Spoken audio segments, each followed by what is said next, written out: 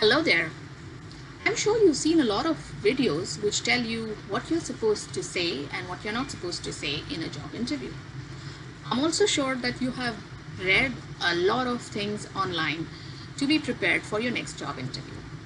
But this short video is going to tell you one thing which you are never supposed to do, one thing which you are never supposed to say in an interview. So when you're going for a job interview, remember this. You don't want to make a bad impression and get rejected. You don't want to lose a job interview. You don't want to regret about that one mistake which you did and you realized after you got to know that you were not shortlisted. Please remember, you are sitting there in front of the interviewer and the interviewer is not liking this. When you are asked why you want to leave your past job, your last job, if you're asked about what is something that you would like to talk about, people, projects, assignments, everything that you've done in past, never criticize. Never criticize people, never criticize project, never criticize your company. This only puts you in bad shape. This is going to show your character. This is showing that you are a bad communicator. You don't like to appreciate anything. Nobody likes to get criticized at their back, do you? Of course not. I don't like it.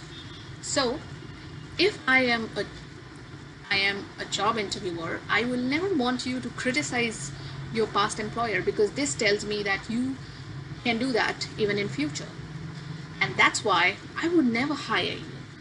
So the chances of getting you rejected are more if you criticize or you talk about people in the bad way. So the mantra is simple. For success, it's about positivity. Stay positive. If you cannot appreciate somebody, don't depreciate. Don't criticize them. Stay assertive as much as you can. And that's the simple thing. I'm sure you knew about it, but at times we forget when we are angry and we do not like something. But remember, when you are sitting there, you have a few minutes to impress, to show. It's a chance for you to prove how you are a best fit for that particular job.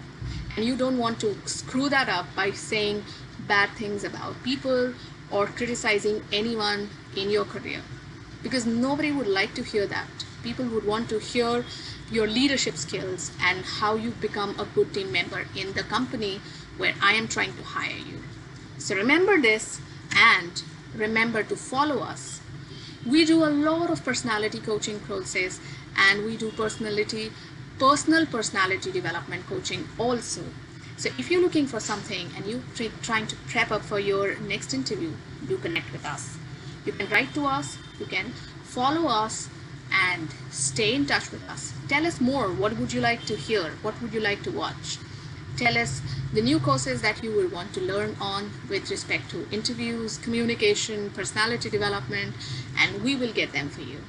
Thank you for watching this video. Stay connected, stay safe, and good luck.